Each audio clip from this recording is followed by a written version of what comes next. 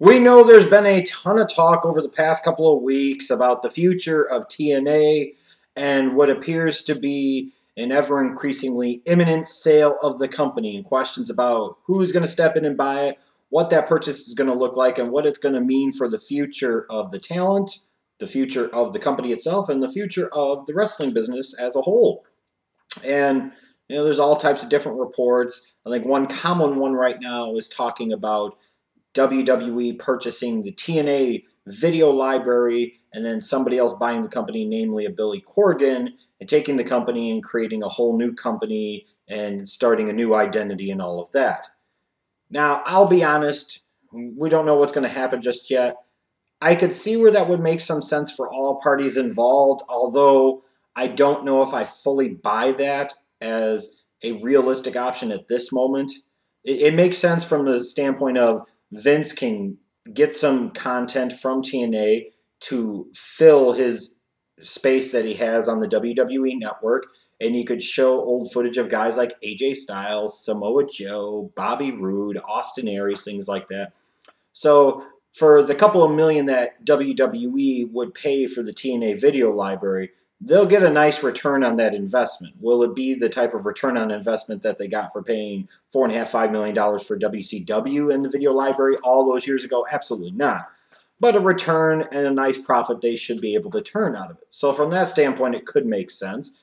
Also, somebody coming in and buying the company and completely rebranding it, giving it a new name, sending it in a different direction, obviously makes a world of sense. I don't know if I buy it just from the standpoint of Vince would buy the video library but allow the company to still exist. I don't know. I mean, that doesn't strike me as Vince's nature. That hasn't been his history. Now, maybe it will be. Maybe he's gotten older and maybe he's changed and maybe he has no desire to put TNA out of business because they're so far off the radar anyways, it really doesn't matter. And it is a place that he understands where guys can go and ply their craft until he feels they're ready for the big show. I get it. So maybe. I just don't know if I fully buy it yet. But obviously I think the one thing that everybody always wants to say is that, whatever happens here is they don't want TNA to go away. They don't want the company itself to completely fold and go out of business because it'll be something that'll be bad for the boys and girls. It'll be bad for the fans. It will be bad for, frankly, the WWE as well because, again, it's one less place for people to ply their craft in front of some form of national television audience, and ultimately, as a result, will be bad for the business. And look, I don't disagree with those assertions because there's a lot of reasons to feel that way, especially when you look back at when WWF bought out ECW and WCW in 2001. It was a disastrous thing for the business, and the business has never recovered. If anything, you could point to that being a seminal moment in the slow, gradual death of professional wrestling in this country. I don't think there's just a coincidence there. There's a lot of correlation there. So I can understand the fear, especially those TNA fans that have stuck it through with that company for 14 plus years and just casual observers of wrestling in general that want to see it get back to the glory days of old or just would like to see more options, more choices, better options, better choices, and a better wrestling business. You don't want to see TNA go away. I'm not openly rooting for it.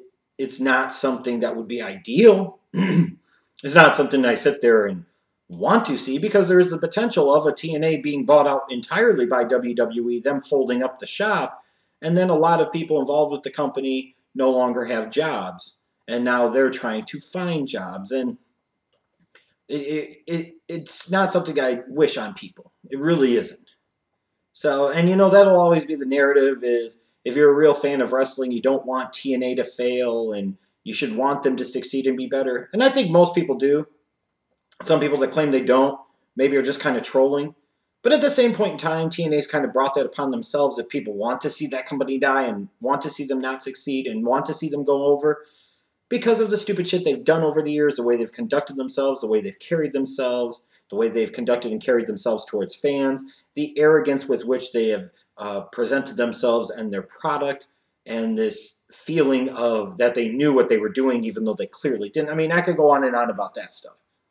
So I get that too, where if a lot of fans might sit there and just kind of sneer and laugh and be like, "Ah, that sucks," but then also kind of laugh on it. I get it. I guess here's my thing.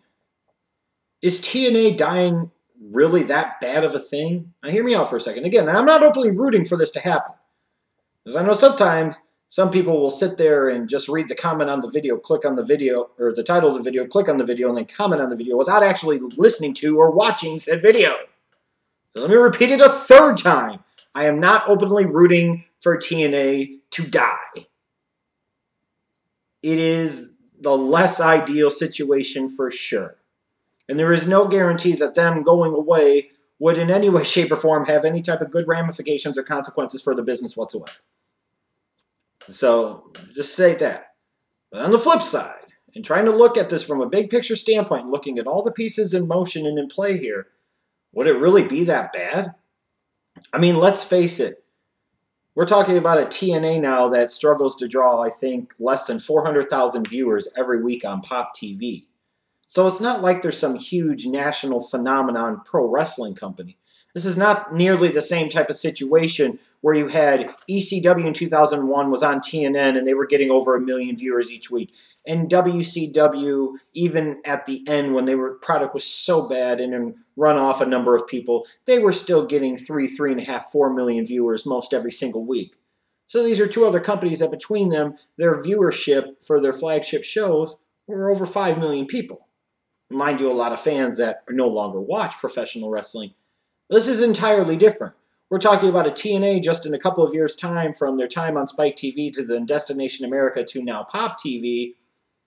You're talking about a company that went from getting, 1 million to 1.1, 1.2, maybe sometimes 1.3 million viewers every single week on Thursday nights on Spike to now getting less than 400,000 viewers on Pop TV. I mean, they're almost getting the same viewership on Pop TV, which is a lot more available in terms of its distribution as a channel than Destination America and its overpriced premium garbage. Let's think about that. So, and I think a lot of people that are TNA fans that still watch it, they watch it out of habit, they watch it out of a disdain for the WWE. Some of them maybe want an alternative to WWE, but don't particularly agree with the way ROH or other independent promotions conduct or carry themselves.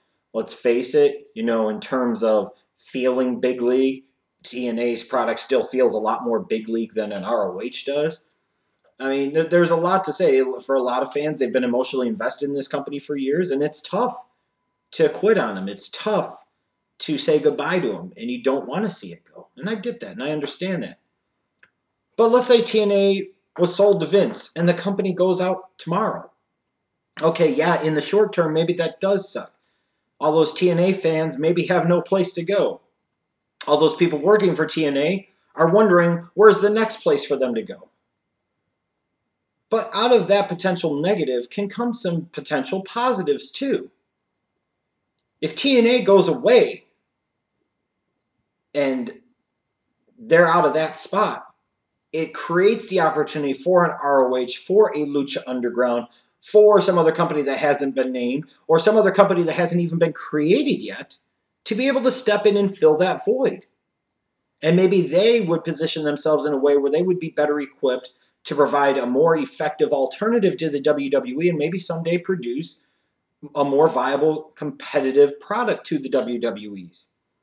Now, that's granted living in a bit of an idealistic fantasy world, but when you look at the misery and misfortune of one, it can represent opportunity and possibility for many or for the rest. So if TNA goes away, it doesn't mean the wrestling business dies completely. It's not a good omen for the wrestling business, mind you, but it doesn't die completely. There are still other companies. There are still other potential options. And maybe somebody can step up and fill that void and take that place and do something more with that place. Because in a lot of ways, it's almost like there's an established hierarchy in professional wrestling now. It's like WWE is a clear-cut number one and nobody can challenge them. TNA in terms of the US is the clear-cut number two or somewhat of a number two and nobody really challenges them. Some people might argue ROH is number two, but whatever the case might be, ROH, I think, in the grand scheme of the hierarchy of professional wrestling in general, is still WWE way up here, TNA down here, ROH a little bit below them. So there's like a clear-cut 1, 2, and 3, and nobody's really trying to do anything, especially underneath WWE, to really affect any positive change that would change their positioning in that hierarchy, in that structure. So maybe this would be the shot in the arm that the business needs to motivate people to realize that they're not doing things right, that they are screwing it up, and that they're really causing some long-term damage to the wrestling business. And if they don't shape up, they're going to be shipped out just like TNA was. Sometimes fear can be the most powerful motivator, especially in the short term, for positive change. And when you look at a company like TNA going away, a company that's been around for 14 plus years, in spite of so many obstacles and odds, it could even serve as a little bit of a shot in the arm to the WWE to knock them off the high horse a little bit and off of their arrogance in terms of, oh my God, TNA just went away. That's not good. We're losing viewership. We don't ever want to be in that position where that could become a problem, where USA no longer wants to give us 3 hours for Raw and 2 hours for SmackDown. We need to change it. And ROH might sit there and say, oh my God, if we don't shape up, maybe Sinclair's going to want to dump us. A Lucha Underground might be motivated to do even better. Again, it could give the business a shot of motivation and a shot of initiative and ambition that it so desperately badly needs, while creating a spot, while creating an opening. I mean, yeah, you could sit there and say that all these talents losing their jobs is a bad thing, but maybe some of these people don't need to be in the business anymore. Maybe some of these people aren't good enough to get it done and don't deserve that national television spot. Ultimately, from that standpoint, if the talent is good enough, they'll find a spot. If the talent is good enough, they'll make it. And they'll have a future. They'll make their money. And if they're not, they shouldn't. And frankly, this is kind of the nature of the business world. It is the nature of nature. It is survival of the fittest. It is kill or be killed. How much longer can we artificially prop up a TNA that in some ways maybe can be viewed as potentially becoming a cancer upon the professional wrestling business? While that seems very harsh to say, if you really think about it, a lot of people watch TNA now out of habit. Some maybe watch it because they actually enjoy the product. Maybe a lot of them watch it because they enjoy the product. But this is a company that's lost over 60% of its viewership over the past 2 to 3 years. Where would they be in another 2 to 3 years anyways? Because the amount of positive change that would be needed for TNA to really turn a corner and really make a difference would require such a financial investment in terms of infrastructure, in terms of so many different things, that I just can't see anybody looking at it and determining it to be a sound business investment and viewing it as any type of real profiting, money-making opportunity. You know, so maybe you can cling to your hope that WWE buys the TNA video library and that gives the company an infusion of cash. And then Billy Corgan or somebody else invests a few $1 million and actually buys the company and takes it and changes the name and does all of that. You know, maybe that's a way that TNA dies, but the company in theory still survives because they need to get away from that TNA brand any damn ways. This could potentially be the best thing that could ever happen both to that company and to the entire business as a whole. The name of TNA and that particular company as it is currently can die. So the phoenix of a new company could potentially rise from the ashes. And yes, I just did the phoenix bird signal. If you don't like it, fuck you! Again, I don't openly root for TNA to go out of business. And if the company goes out of business, it's not necessarily a great thing. But it doesn't have to be a disaster. It could potentially be a really good thing. Am I going to sit there and feel sorry or be really sad if this company goes out of business? Honestly, no. Because they've done so many things over so many years and made so many bad choices and so many bad decisions and so many mistakes that they ultimately have no one to blame but themselves. It's like sitting there and feeling sorry for somebody that's in bad relationship after bad relationship, yet they always seek out the same type of people that they've been dealing with in these previous bad relationships. At some point in time, you starts to lose the ability to give one fuck. And when it comes to TNA, if they live and let it be, and let's hope something positive comes out of that. But if they don't, I hate to sound like Ivan Drago in Rocky IV, but hey, if they die, they die. And if they do die, on the one hand, maybe it sucks. But it doesn't have to suck. It could be a good thing. It could be a great thing. It could be one of the better things that happens to the professional wrestling business in quite some time.